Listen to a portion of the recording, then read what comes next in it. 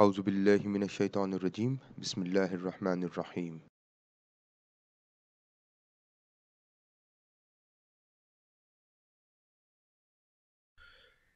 Cronbach Alpha. In this session, we are going to talk about Cronbach Alpha and how it can be used to assess the reliability of a construct. Now, in our studies, what we normally have, we've got a latent variable that is measured using multiple items. So if I am interested in measuring organizational commitment, I might ask my respondents 4, 5, 6 questions.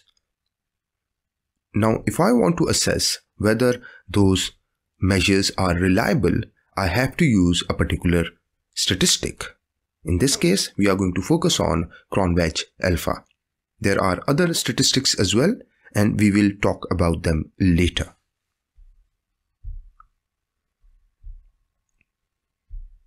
Now, what is a reliability? Reliability is a measure of consistency or stability of a test or measurement. In this case, measurement means the items that are used to assess a particular construct and the items to which the respondent responds based on choosing the options that are provided. It refers to the extent to which a test or measurement produces the same results over time under different conditions or when administered by different people. Now, for example, I'm measuring organizational commitment or organizational performance using 4 or 5 items. Now, what do I mean by these items? Let's say if I'm interested in measuring organizational commitment, my first question could be, I love my job. So a particular respondent responds to this statement by selecting the option. It could be from strongly disagree to strongly agree. The second question is, I believe in my organization, and I will have the same response scale. The third question is, I like to or tell people that I love my job. This is the third question. The fourth question could be, I am not looking for another job. Now, these 4 questions are measuring organizational commitment. Now, this measurement would be reliable if it produces same results over time, that is when it is used in different time periods, under different conditions, and when administered to different people. Now, reliability is an important consideration when assessing the quality of a test or measurement. The most common method is internal consistency reliability. Now, this is a measure of consistency of a test within itself. It is calculated by comparing the scores of different items on the test, and the most common one is Cronbach Alpha.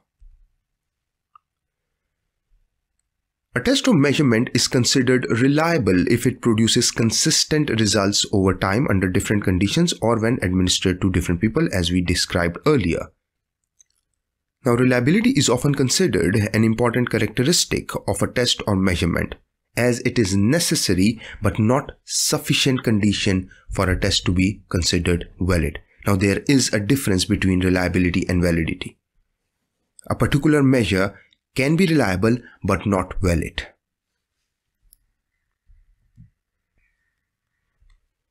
Now, what are the range of alpha values that are acceptable?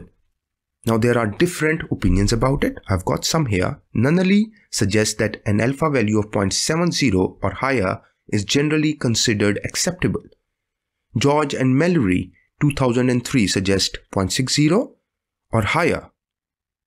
And here and others suggest 0.70, which is considered acceptable, 0.80 considered good, and 0.90 is considered very good. So normally if it is over 0.70, you can say your construct or the measure is reliable.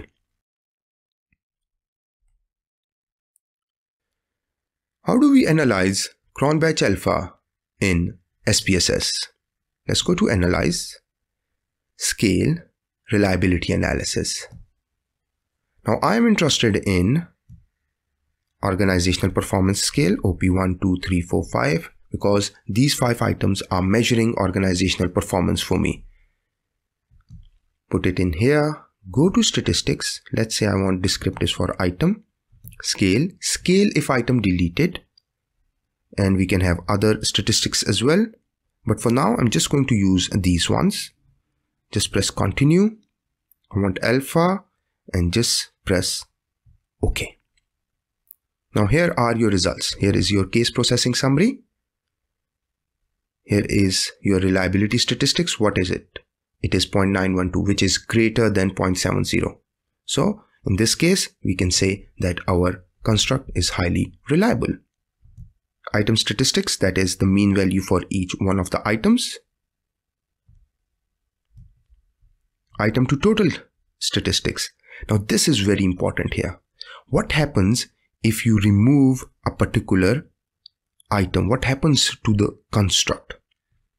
And this can tell you furthermore how to improve your alpha values as well.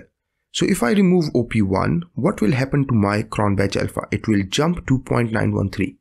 Now if you look here, this is 0.913. Originally it was 0.912. So you are making a change at third decimal point. Now there is no point removing it because your alpha is already very well, or it is highly reliable. So if you remove any of these other items, look at the alpha values. What happens to the alpha? It decreases. So you only remove an item if your alpha is going to improve beyond the acceptable value. Let's say your alpha was previously 0.5. But if you remove OP1, it jumps to 0.913. Then only you may remove OP1. Otherwise, there is no need to remove OP1 because the original value for alpha with all the items was already above the required limit. So you do not need to remove it. Otherwise, if it is not improving, you can check corrected item to total correlation, because these 5 items are measuring the underlying construct. So the corrected item to total correlation should be high. And the minimum is that it should be over 0.30. So if it is less than 0.30, that is, if it is less than 0.30 here, consider removing the item and see how it improves your alpha values. Finally, you can have the scale statistics for the complete scale, the mean value, the variance, the standard deviation, and the number of items. Now, how do you report Cronbach Alpha results? Here is an example.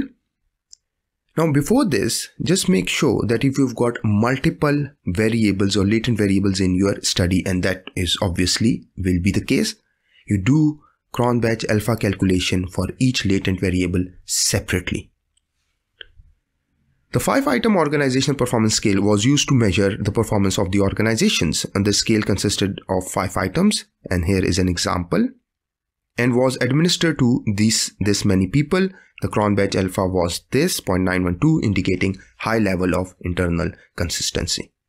So this is how you can report your Cronbach Alpha for a particular construct. So this is how you can perform reliability statistics or reliability analysis in SPSS. Thank you very much.